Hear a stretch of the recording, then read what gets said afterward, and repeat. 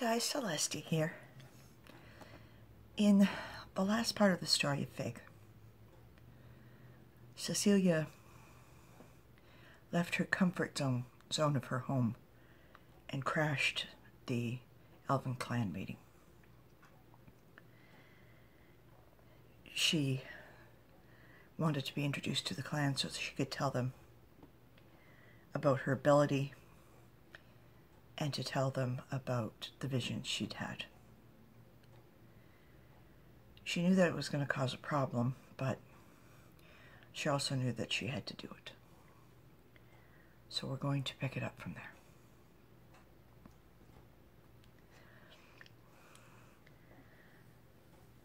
After Cecilia telling everyone that there were members of the clan who, as she spoke, were plotting her demise, people in the crowd were shocked. So, yeah, looking at her like, yeah, okay, right. She said, I know that you don't believe that anyone who is not completely mad would think of killing another person. But it's not just because they feel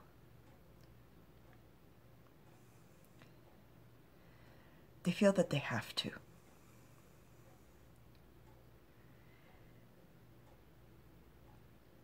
If I thought for a minute that it was true that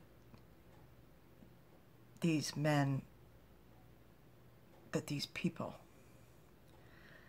somehow had something to do with Doric's death so that she wouldn't be able to see into the future and see what they were up to. If I didn't know for a fact that that wasn't true, I would think perhaps it was.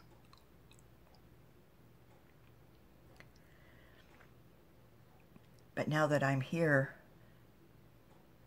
and now that they know that I too can see into the future, I think perhaps I am a threat to them, as I was with Elthanor. Elthanor had a hatred for me that went beyond reason. How can you hate someone you've never met? How can you hate someone that you've never seen, you've never laid eyes on? Well, she had that kind of hatred for me, and that was because I was a threat to her plans.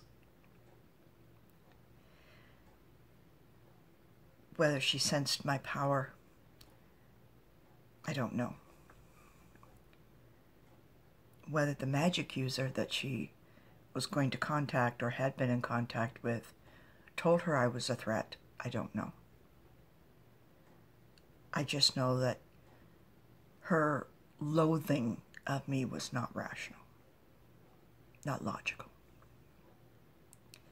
And the only reason that I can think of was because somehow she thought me as a threat to her plans. She accosted the chief even before the mercenaries came to attempt to kill him. She laid her hands on him and shook him. He said, "How do you know that? I never told you that." He said, "Of course, sorry. Of course, sorry. Go on."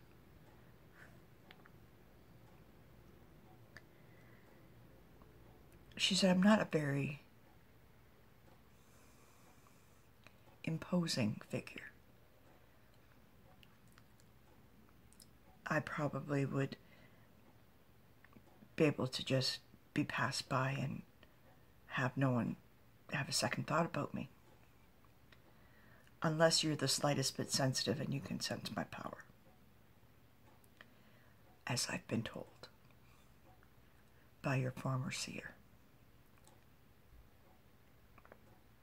Doric has told me she's never met a mind like mine. She told Rowan and Mead the same thing.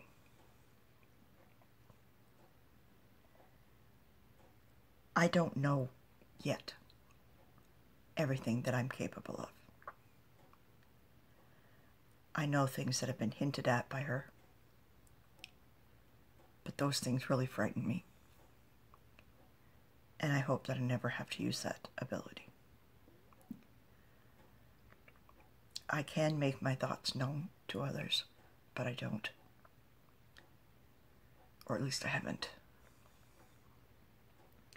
I can read minds. Again, I don't. Like Fig, unless I have that person's permission or unless that person is a threat directly at me, I won't do it. It's immoral. It's that type of thing that makes abilities like mine feared. Oh, she can read my mind. She's going to read my mind all the time. No. I won't. I can, but I won't. And right now there are those among you saying to yourself, yeah, right.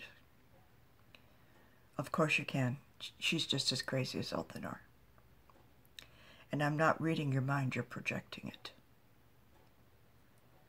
And that's the difference between reading someone's mind and reading thoughts projected at you. I have the ability of both. If you're thinking at me, yes, I can tell exactly what you're thinking if you're thinking at me. It's very difficult because you get inundated with thoughts. And that's one of the things that Dork is working on the most for me, is building walls against emotions and against random projected thoughts. She told me of someone she knew once who could never seem to have the ability to build the walls, and it drove her mad. Constantly having people's thoughts in your mind, never knowing if they're your own, that would be enough to drive anybody mad. And it drove this woman mad.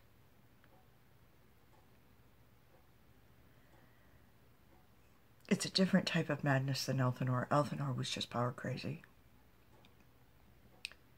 She thought that Philar had been chief long enough, that his family should not be chief anymore, that somebody else's family should have the chance and it should be her. What difference it would have made is none if she'd been made chief, because she had no mate, she had no heirs. So if something had happened to her, it would have automatically went back to Philar's family, because that's the way it is in Elven law. But I don't know whether she knew that or not. If she had succeeded in killing Philar's entire family, then, well, that might have been different. But that attempt was thwarted by a very large, very powerful bodyguard with fur and teeth and claws.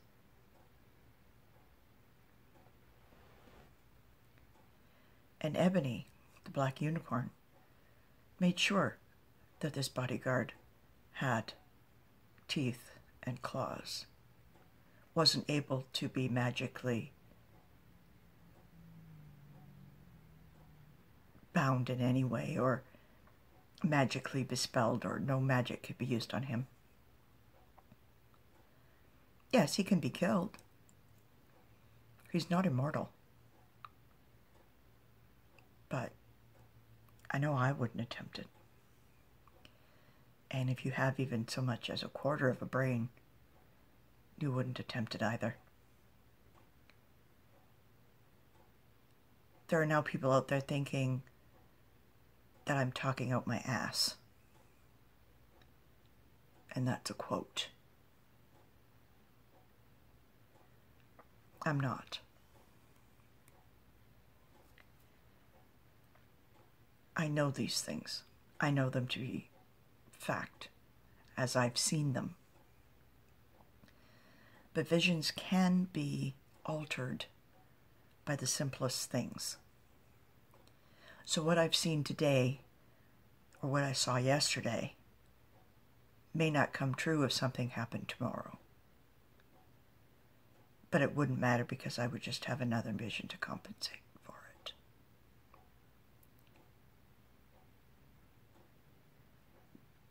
Falar, I presume you have sent men to go and pick up the bodies? He said, yes, I did. Why? You might want to have Shadow send a message to them to pick up any evidence that's there, because I think you'll find that they were poisoned by belladonna. Poison of any kind is not a nice death. It's painful. It's horrible.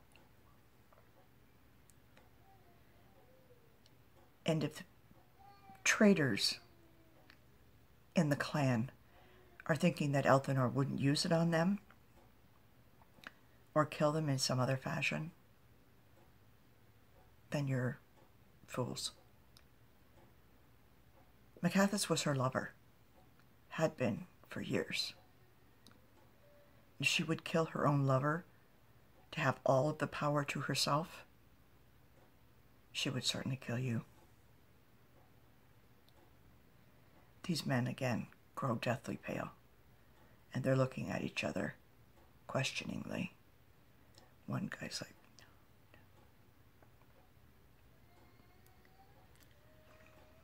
She said, I'm very sorry to have crashed your party. Well, not party, your meeting. But these things were necessary for you to know.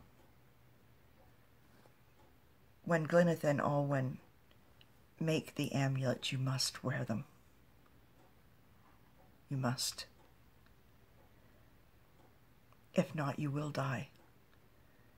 Because if the Mind Raper is anywhere in the vicinity and it grabs a hold of you, you're done for. It grabs hold of you and it doesn't let go until you're dead. And it has your life force. Now, of course, there is one savings.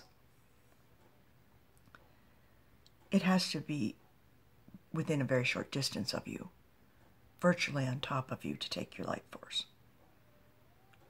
But it wouldn't matter because you wouldn't see it. It's virtually invisible. It just looks like a mist. So wear the amulets. Even the traitors. You might want to wear them as well. Unless, of course, you want to join Elthanor in the afterlife. Of course, you'd have to be put down like rabid dogs because you would be a danger to the clan.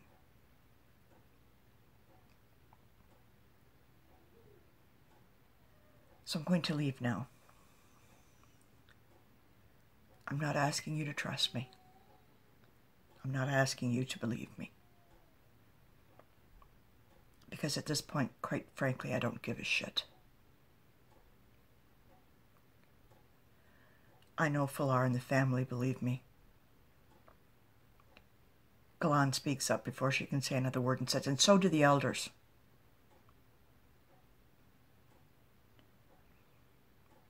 She says, there you go. And the elders are behind her and they're all nodding like.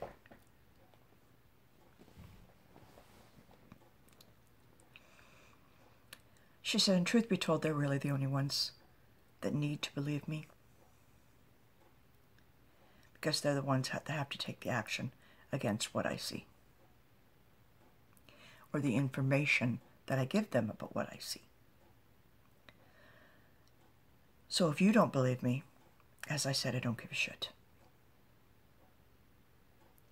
I really don't care. I would meet with the chief and the elders anyway. And they will take the information and deal with it.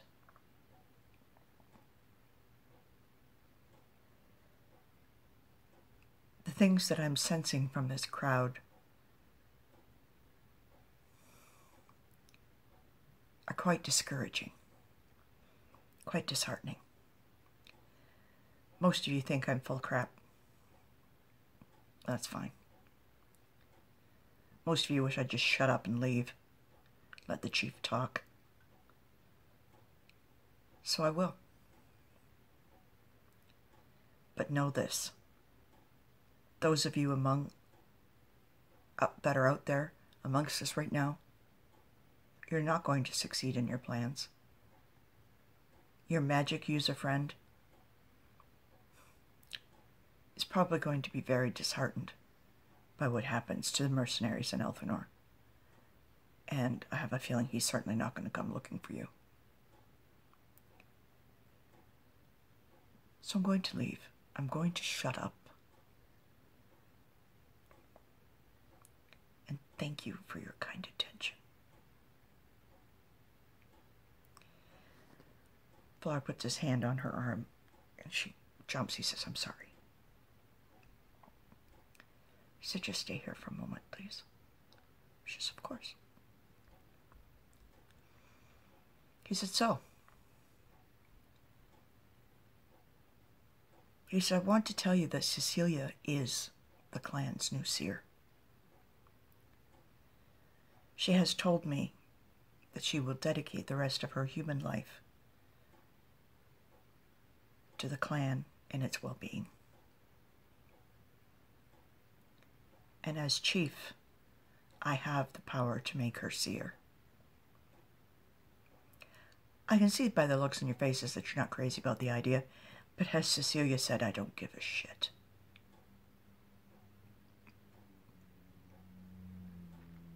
We need a seer. Who amongst you has visions? Anyone? Now's your chance.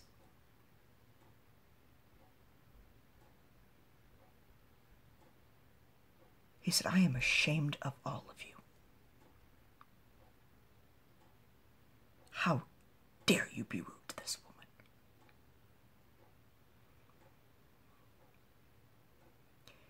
She was telling you visions of things that were happening that could help and benefit the clan, and you treat her like that. How dare you?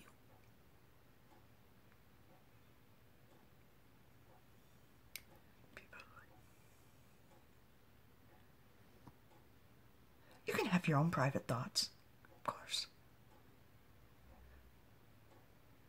But obviously, most of you can't keep your thoughts to yourself.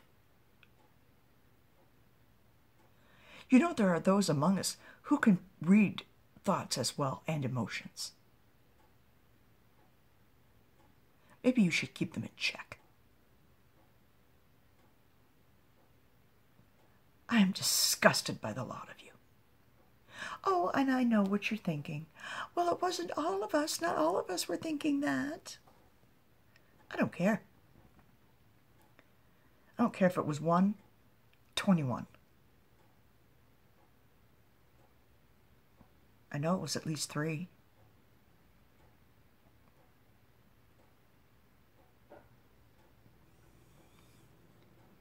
But I am disgusted.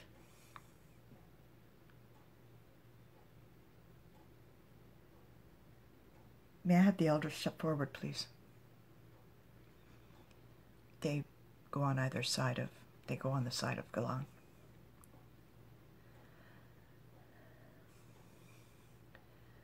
As chief of this clan, I put to you elders. Do you agree with making Cecilia seer of the clan? What say you? They all say aye.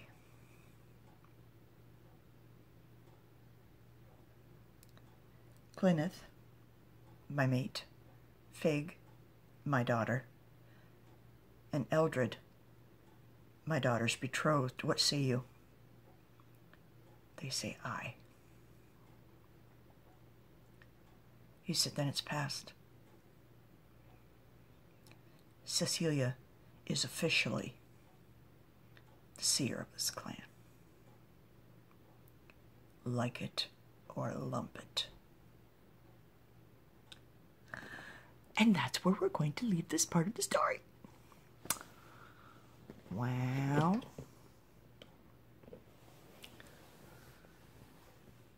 Pilar had a little temper tantrum there. I don't blame him. I don't blame him one little bit. How rude, as he said. She's trying to help. You treat her like that? Treat her like garbage? Psh, I don't think so. Anyway.